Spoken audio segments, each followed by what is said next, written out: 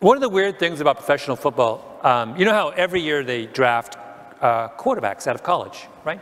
And the better you think the quarterback is, the higher you draft them, right? We think Andrew Luck is the best quarterback in college football. He'll probably go #1 in the draft. The person who we think is the 10th best quarterback will go in the 4th round, right?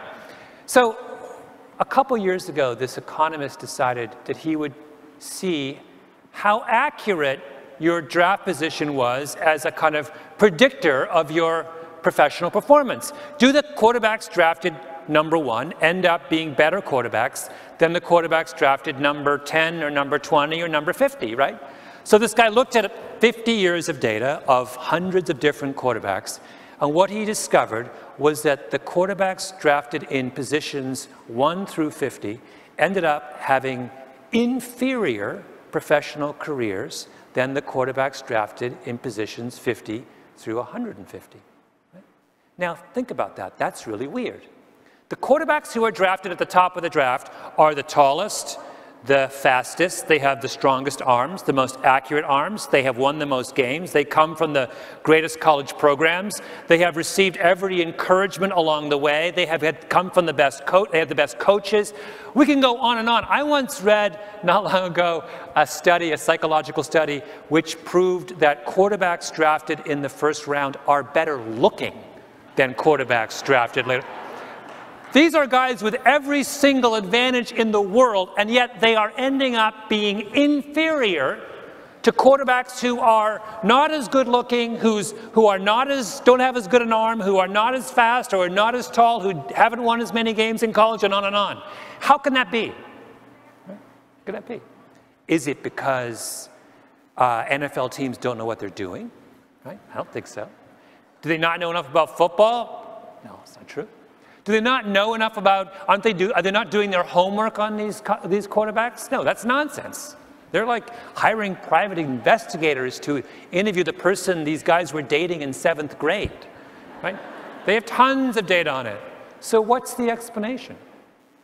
Well, the explanation is that maybe those quarterbacks who aren't as tall and strong and fast and accurate, who haven't won as many games, who aren't as good looking, compensate for those disadvantages by working harder and being hungrier. And maybe working harder and being hungry is a better predictor of being a great quarterback than having every natural advantage in the world, right? Being a great competitor, in other words, is rooted in overcoming obstacles, not just capitalizing on every advantage that you've been given. That's what the great ones can do. That is compensation. You took something away from somebody, and they came back stronger. And that is a key component of a successful competitor. That's what Fleetwood Mac did, right? You took something away from them. Their leader, success, all the kinds of things that we think are the building blocks of eventual greatness. And what did they do? They didn't quit. They didn't fold. They compensated. You know, every 4 years, high school students from around the world are asked to take a math test. So a sample of kids from America and Canada and England and Germany and France and Botswana and everyone take the same math test. And it's how we figure out how students from all around the world compare in terms of their math achievement, right? And this has been going on for years. And then we rank all of the countries in the world according to how good their students are at math. Well, at the same time that students take this test, they're also asked to fill out a questionnaire.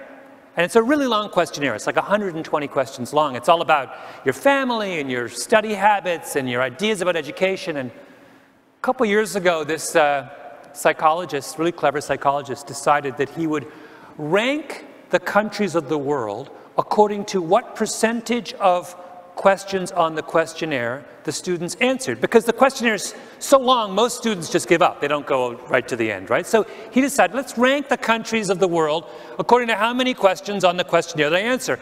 And then he said, let's compare that ranking to the ranking of the countries of the world according to how many questions on the math test they got right, right? You know what he found when he compared those two rankings? They're exactly the same. In other words, if you want to know how well students in a country do at math, you don't have to ask them any math questions. You only need to give them a task that requires them to sit still and focus for an extended period of time. That's what math is, right? Can you sit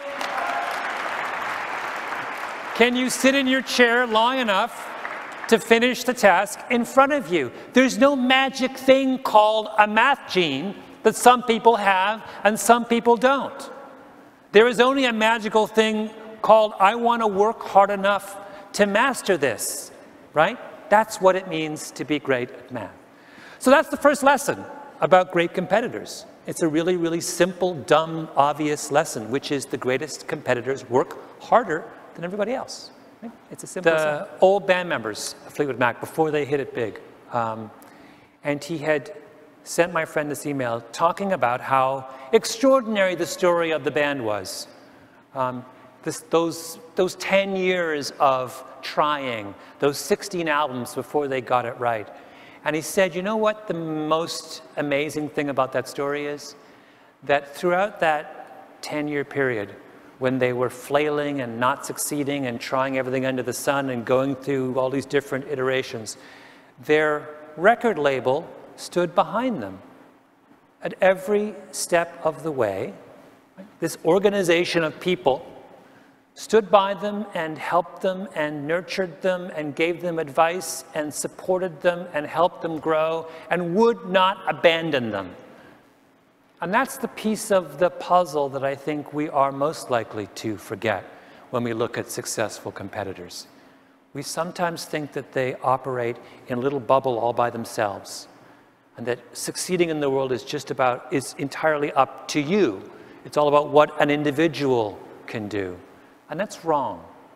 That when you look closely at the lives of successful competitors, what you invariably see in their corner is a coach, a mentor, an institution that stands behind them, right? That makes the kind of hard work and diligence and experimentation and compensation that lie at the root of successful competition possible.